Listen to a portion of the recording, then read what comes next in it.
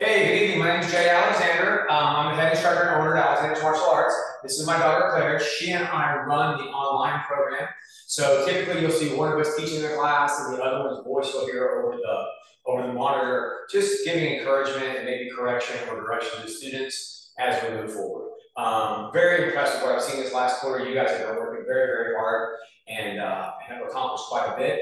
We're super excited to give you guys a little bit of a preview of what's coming up so that you can be excited about your upcoming quarter. Claire, would you like to say anything? We've done some pretty complicated stuff this rotation, and you guys have done a really good job of it. So great work this time.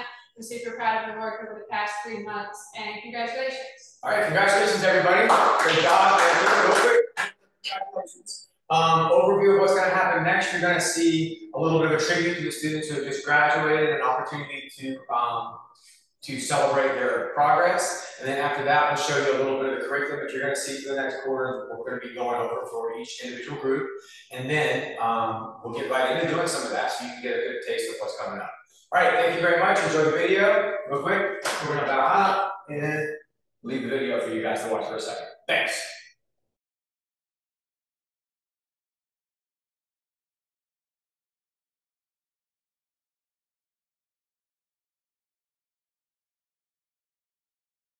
Foot, good.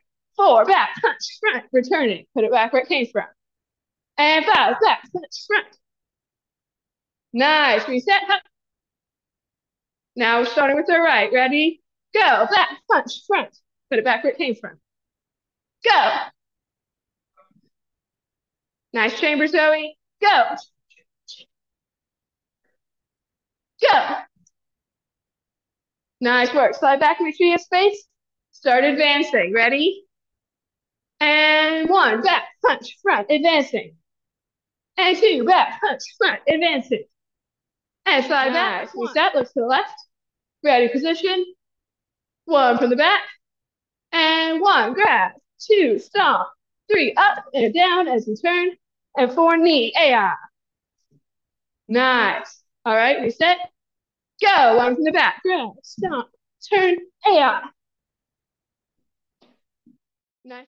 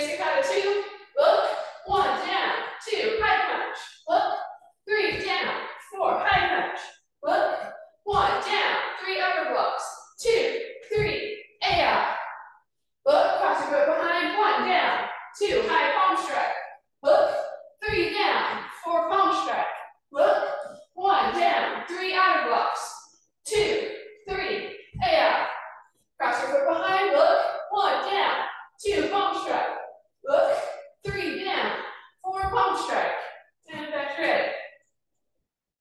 Nice. Okay, so a lot of you guys have already seen, you've already seen application of kata, not from a large distance, but from a grab or pushing kind of range, right? So when you see basic kata 2, you're like, well, that looks just like basic kata 1 with a couple different moves stuck in it, right? Well, it is, but what makes it meaningful and useful is the whys for the different moves, right? So if we think about basic kata 1, where we're like here, and I reach out to grab, and Claire grabs me and pushes me off balance, and then punches me in the jaw, she's punching down off her shoulder.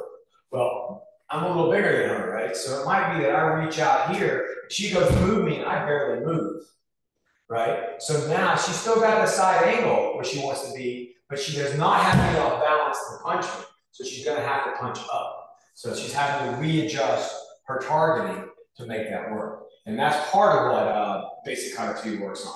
You also notice that she did palm strikes on the side in that collar. If she's hitting to a less good part of my head, right? So if she gets a step out of here and hit me in the jaw, she's going to risk her knuckles for that to get that knockout punch. But if I tuck my chin properly, if she busts her knuckles against my forehead, she's going to hurt her hand. So she opens the hand. The nice thing from there is if she plays less nice and just grabs a handful of air, her next move is to turn and down block, which is to take me by the head and drive me towards the floor, right? So it gives her a follow-on movement as well. The other thing you see in this kata is up blocks and outer blocks, right? We think about an upper block like she punches me and I block, and there's my upper block. But that's not necessarily the case. I might latch onto her, and she might take her upper block right through my jaw, just drive it right through my head and push my weight back, right? So that's a valid struggle. Or you think about an outer block, like if I'm with the puncher, she blocks out and controls my arm. That's absolutely one thing she could do with it. The other thing she could do on the outer block is catch, right? And come through and take the elbow from the other side and break the arm. A third thing she could do with the outer block is set up a throw. So if she were to punch at me and I were to make my first block, my second scooping blocking motion might be through to here to load for a hip throw. Right? So you're going to learn in the patterning and the movement of kata and in the personal application of it, like with another person, you'll get to learn those different ways to use those same moves. So just because it looks like this doesn't mean that somebody punched and I'm strictly blocking out. I could have caught it with the first one and be destroying the arm, which you did to me, or I could have caught the arm and come in underneath, and like at the end of the kata, where she starts to make that big turn, that could be a shoulder throw or hip throw. So you'll see in application different ways where we employ those same movements at a more grab and push and pull distance, at a more self-defense distance. And that's some of the hidden benefits of the kata, as you start to learn not just blocking strikes and kicks, but you learn to use those same mechanics to control people's balance and position. Okay. Now you guys do have set 4 self-defense this quarter, right? So Miss Claire is going to go ahead and demo set 4 self-defense. We're not going to break it down into crazy details. She's going to go through it relatively quickly, just so you can see what you've got coming up. That way later when we go into class, you can break it down and teach it. So 4 from the front is a cross hand grab, which if you remember 1, we grab on the same side of the body. It's like a big horseshoe here. This one I'm cross grabbing. Now I might be cross grabbing to turn her, so I get a good shot on her head. Right?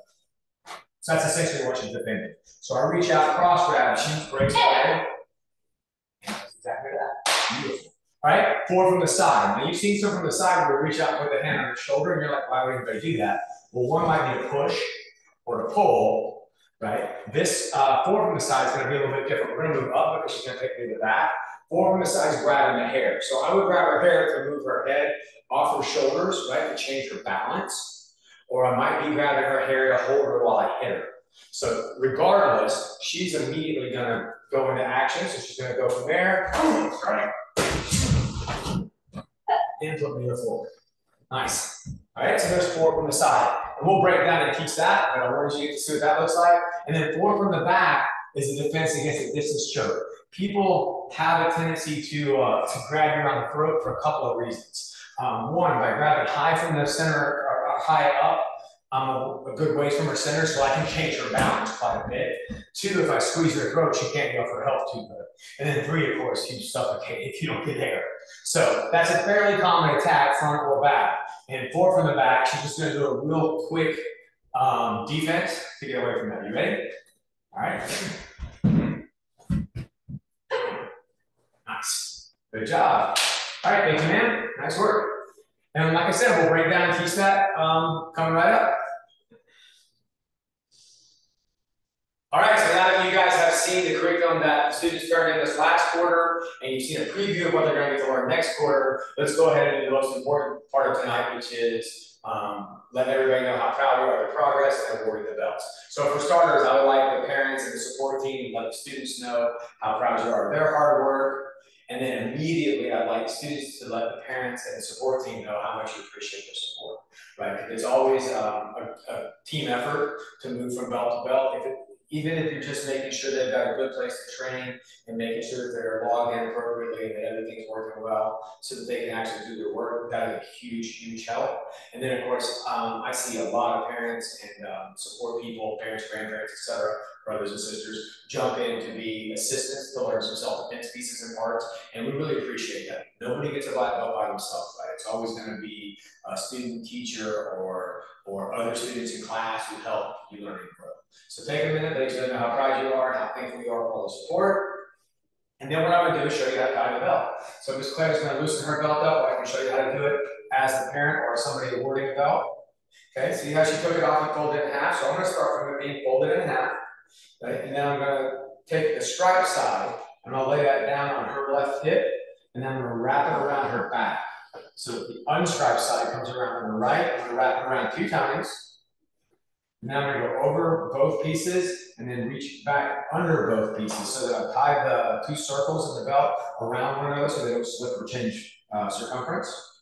Now I'm going to take the piece of the stripes, I'm going to cross it over, take the other piece, lay it over the top, and I'm going to stick it back through the little loop there. So the cloth is laying flat on itself, push it back through, start my tie, and then I'm going to get a nice sharp pop so that it cinches that knot in and stays nice and tight. So that's tying your belt. I'm going to do it one more time just to make sure that parents get a chance to do that rather than just watch it. All right, so we fold it in half. We're going to start from the left, wrap around 2 times. So behind the back, around the front once and twice. And the piece that's coming through from the student's right is going to go over and under both. And that same piece is going to go over and through the center of the knot. And then we'll just pull that knot into place and handshake, bow, congratulations, and that's awarding the belt, right? Anything you'd like to say to the students or their support crew? Congratulations, everybody. Thanks for the hard work and engagement these past 3 months. And thank you to everybody who helps make the online experience really complete. It can be a little bit confusing directions, especially, and so it really helps to just have someone there occasionally to just point out little things that help the kids understand what's going on a whole lot better. So thank you to everybody who's been helping out, and congratulations on your work this past rotation. All right, guys, one last big round of applause to everybody that tested, and we're going to help them get to where they're at. All right, so we're going to go ahead and bow out of this section and get right into the live part of the class and start teaching some of your current curriculum. Okay? So real quick, thank you very much, and we'll see you live. Works there.